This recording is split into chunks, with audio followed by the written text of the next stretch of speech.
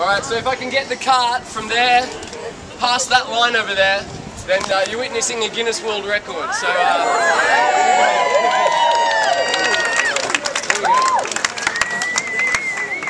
alright, here we go. I want everybody cheering and clapping in the background, okay? Come on!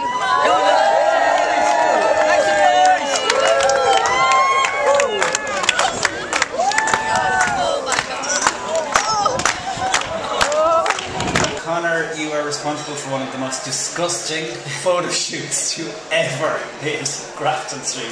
We're not talking about models painted in lurid colours, but a man who put like metal hooks through eye sockets. Yeah.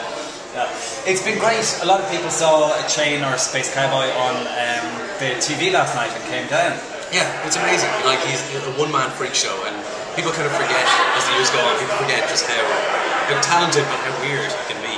So when he was bringing something new like that, the hooks in the eye sockets thing down, it's kind of people go the extra mile. Like, this is all coming back to me. And it bodes well for the Street Performance World Championships because it's kind of a year of firsts for you guys. It's the sixth year. Yeah. But this is the first time that you really, I suppose, are doing it on your own. Kind of. You haven't got a major sponsor this year due to. That's right. You're in Portlaoise for the first time. That's right. And you're hoping to break an even bigger world record than last year. Yeah, as if that world record wasn't stunning enough. We're going to break the world record for the most amount of people dressed as Where's Wally across Dublin, Cork and Portlaoise. Right.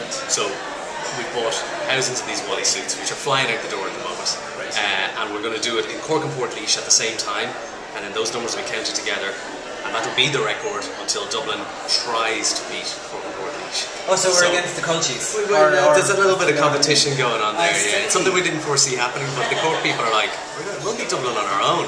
Or at least you're like, bring it, come on Dublin. So, yeah, put them together. And how, can you bring us through very quickly how a festival like this is put together?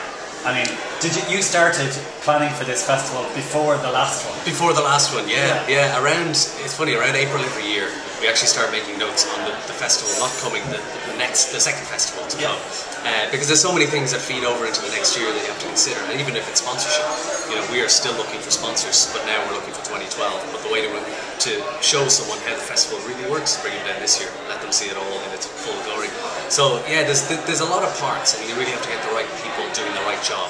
And like, we've a really good PR team working for us, our production team is brilliant, and the core of the festival itself hasn't really changed. It's really high quality street entertainment.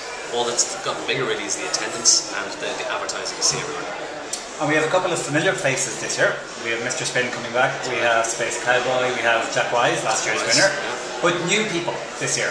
Yes. We found some really weird, interesting people, again, to bring to Dublin, Cork and Portlaoise. Yeah, they're out there. We fished around. We found an Indian snake charmer called Jardu.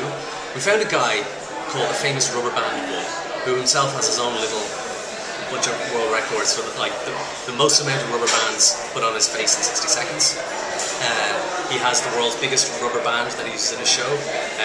It's just strange things that he does with rubber bands, and it's a good show. And what you're really hoping, I suppose, is that people come down, support the festivals, support the street performers. It's all free. Completely. It's completely free. It's for everyone. As I said, this year we don't have a sponsor, so we're hoping that everyone comes down and continues to keep the deadly fun festival that it is. Dates for us? So, 11th to 12th of June in Cork and Portlaoise, and 16th to 19th in Dublin. And where is it in Portlaoise?